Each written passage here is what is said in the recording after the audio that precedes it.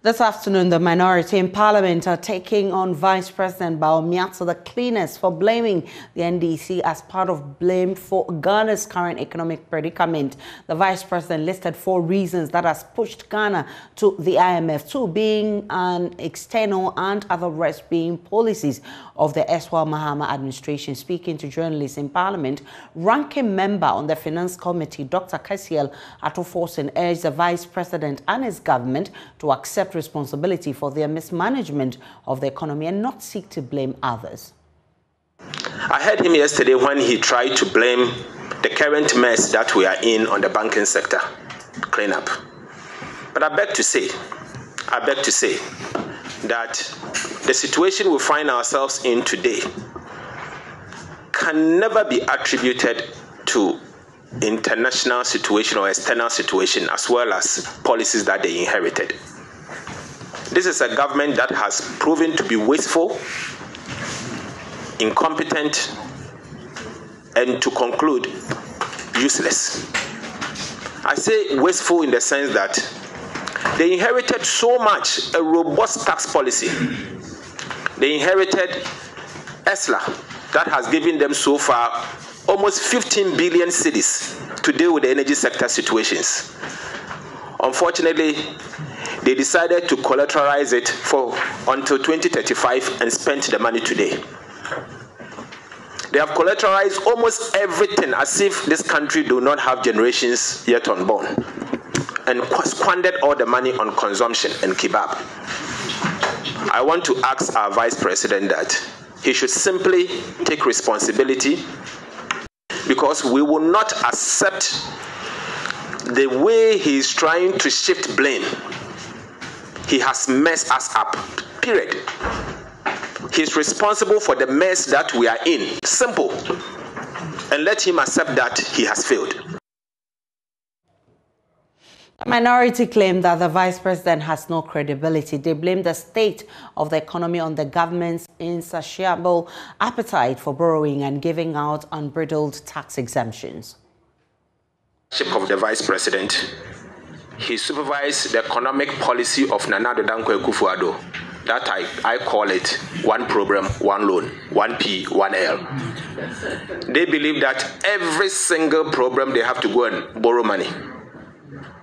To them, every fiscal program is borrowing and one bond. That is why today Ghana's debt is unsustainable.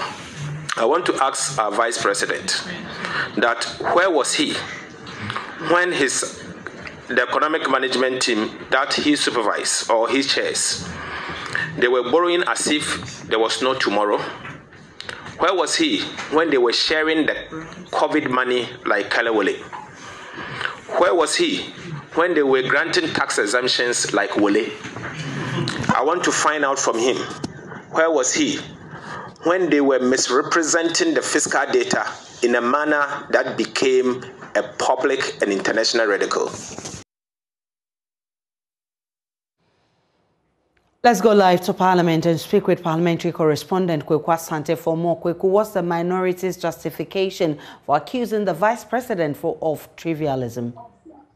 Indeed, Aisha, just like you heard there, very strong words there from the minority to Vice President Dr. Bawumia.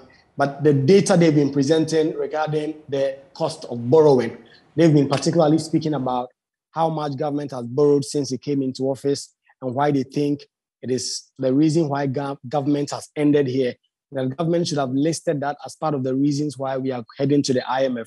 They've also been talking about the loan agreements that they've been piling before Parliament. We know that currently there's a $1 billion loan agreement. The minority are still insisting that in the current state and form of that loan agreement, they are not going to approve it. And so they've been particularly singling out borrowing and tax exemptions that have been granted by government to private agencies are some of the things that has led Ghana and a lot of revenue that government could have used for other economic activities. So they are calling on the Vice President and the government to accept responsibility and not shift the blame on the NDC party that left power 6 years ago. Kweku, what else is happening in Parliament this afternoon? So, Aisha, it was expected that the Privileges Committee will lay its report on the 3 MPs today. what I'm thinking is that this report cannot be laid today because both sides do not agree on the finality of it. And so they'll be using the weekend and also Monday to try and finalize it before they lay the report before the House. Aisha, we have seen the report, the draft report. The draft report does not say anything about Adwoa Safo losing his seat automatically. We've been finding out from the chairman of the committee, Joseph Osewusu. I just finished interviewing him and we'll be sending the report to our viewers shortly. He's been explaining that his viewpoint is that from the legal perspective, Honorable Sarah Adwoa Safo loses her seat automatically because she failed to appear before the Privileges Committee to explain herself and why she did not appear before the House in 15 days. But the two other MPs, Honorable Kennedy Ejapon and Honorable Enricote, per the draft report that we have seen, and there do not seem to be much disagreement between both sides of the House, have been pardoned. The bone of contention now is Sarah Adwoa Safo.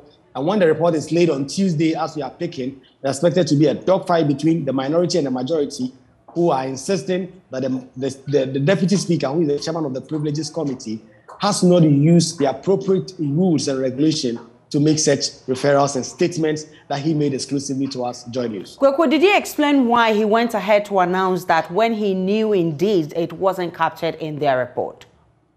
Indeed, he says that his viewpoint is what the law says.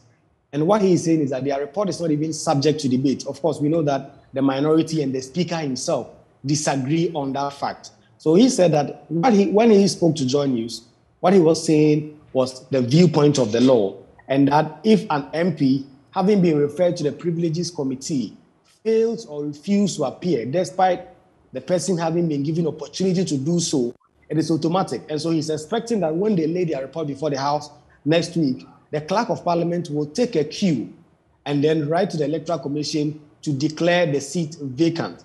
He's putting this on the basis of the Constitution that says that it is automatic, and also the Court of Appeal ruling in the Stephen Asari case that referenced that if an MP, having been referred to the Privileges Committee for absenting themselves for 15 consecutive sittings, does not provide a reasonable explanation or fails to provide an explanation, the automaticity kicks in and the seat should be declared vacant. Next week is expected to be a showdown in Parliament, and we are live for it.